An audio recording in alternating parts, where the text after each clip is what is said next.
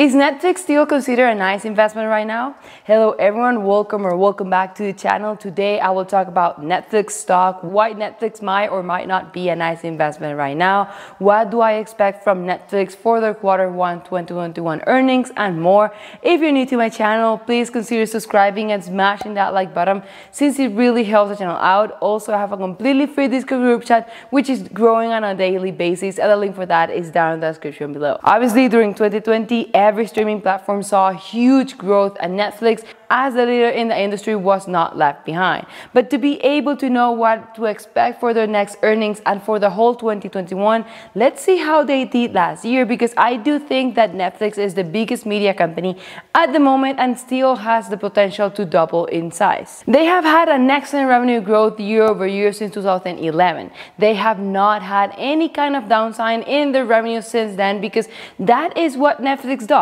They grow and grow every year, and that is why I still see it as a growth company with huge potential growth. Now, they have had a revenue growth of 27 and 24% in the last 2 years, which obviously is incredible for such a huge company. Take into consideration that Netflix is currently trading at $549 per share, almost $550, and has a market cap of $243.47 billion.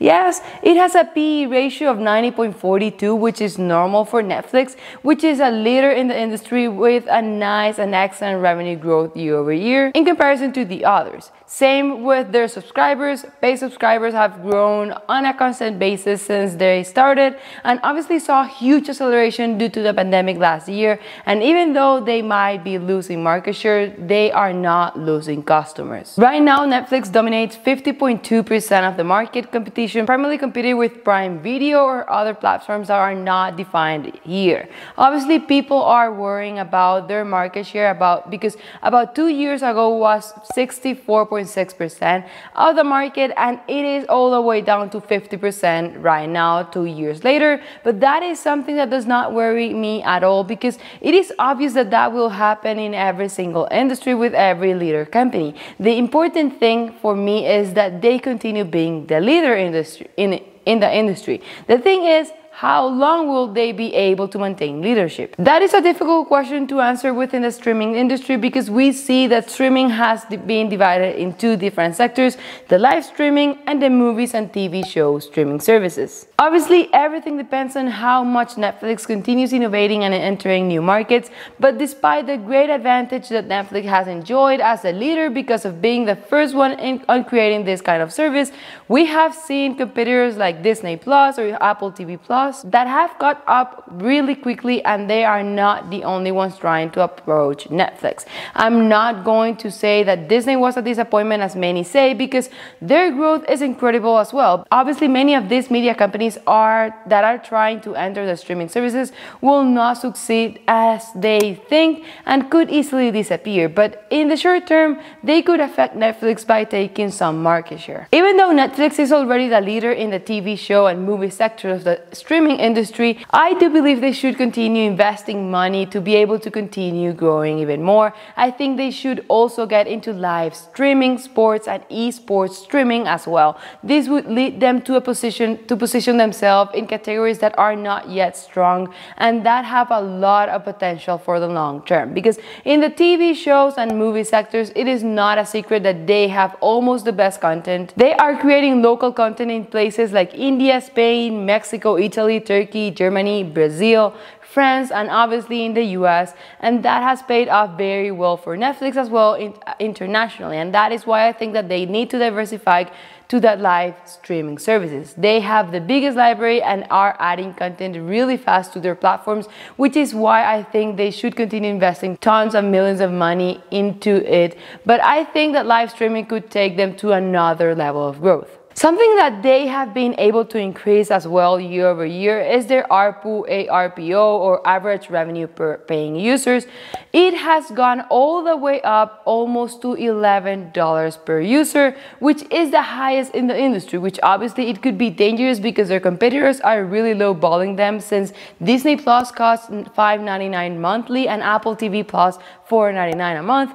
And even though both of them can't compare with Netflix huge content library, people may think that they could lose customers because of their expensiveness. But I think that people are willing to pay even more for Netflix right now because of their content, and we all know that the solid content portfolio is their major growth driver. Another thing that is bringing them growth is their partnerships with companies like Telefonica in Spain, KDDI in Japan, AT&T, Comcast, Dish, Verizon, Charter, Altice, and T-Mobile in the US and other countries, because what they do, for example, what T-Mobile does is that I have them as my mobile provider service, and depending on the mobile plan that you have with them, they include a Netflix plan. Could be either that one-screen SD option or the two-screen HD, and that brings more and more clients to the platform, which helps with their growth because it helps people to learn more about Netflix or use Netflix even more without having to pay the full price. Now, Netflix will report earnings tomorrow, Tuesday. I see Netflix being able to double their subscribers and company size within the next 4 years by 2025, so that would be a growth of about 25% year over year. I believe this is possible because Netflix is a company that every time I enter to their platform, they have new TV shows, new movies, and I believe more and more people will continue subscribing to their platform if they continue innovating. Analysts are expecting Netflix to report a revenue growth of about 23% for Q1 or $7.17 billion for the quarter, and are expecting earnings of $2.96 per share. If you ask me, I don't see why they will not be able to beat those expectations, as 2020 was an excellent growth for them, and Netflix has shown to be able to have a constant and strong growth every single year, no matter what. No matter if we're in a recession or not, in a bull or a bear market, if we're in an elections year or not, if the Republican is in power, if Democrats are in power, or anything. Netflix has been able to continue seeing a massive growth every year and has been able to increase their average revenue per user as well every single year without seeing a decrease in customers, because they know that people are willing to pay for their service. If you ask me, streaming services is the boom right now. I don't see many people paying for a TV provider, as it is very expensive. That is why I like companies like Fubo TV, Disney Plus, Netflix, Apple, and many more. I know I'm not the only one that does not watch TV anymore. When I have free time to watch something, I either watch Netflix, Apple TV Plus, or YouTube. I only pay for TV provider because of my parents, but our generation is way different. Obviously, there are risks of investing in this company as always. People do think that subscriber growth will decline or at least go back to the normal growth after COVID-19 ends. The company is expecting the halt in content production due to lockdowns to delay releases of titles at least by a quarter, which could affect their growth in the short term, but nothing major in the long term, if you ask me. Also, even though I find amazing their international expansion, since that could accelerate their growth, it could also result in cost escalations in the form of technology investments and marketing expenses. In order to sustain market share amid intensifying competition, content strength is the primary focus, which requires significant investment in 2021 and beyond. And something to have into consideration is their balance sheet. Even though they have $39 billion in total assets and $28 billion in liabilities, meaning that they are able to cover their liabilities with their assets, they do have a huge long-term debt of $15 billion. Markedly, the company has to pay contents obligation of $16.8 billion, $8.98 billion in less than 1 year, and $7.82 billion within 1-3 years. Within 1-3 years, this is expected to put severe pressure on the company's balance sheet because Netflix had $8.21 billion of cash as of December 31st.